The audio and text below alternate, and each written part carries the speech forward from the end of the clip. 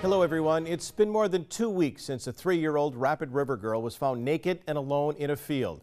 Since the incident, the girl and her sister were removed from their home. Tonight, what police found to convince them the home was unsafe for those girls.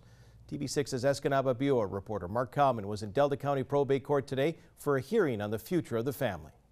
In Delta County Probate Court, Michael Lavoie and Tammy Fryer listened to evidence that pointed towards neglect and abuse of their children, who will not be named. That it was neglectful, it was unsanitary, deplorable, all the words that DHS and the police have used. That is not a place for young children, let alone human beings, to reside.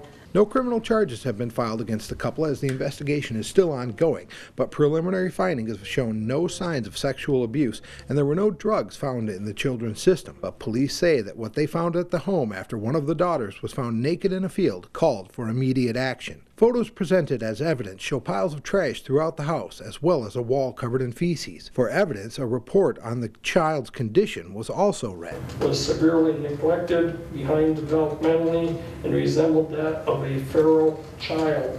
It's going to be very dirty, to have blackened fingernails and toenails, and to have hair so matted that it could not be brushed.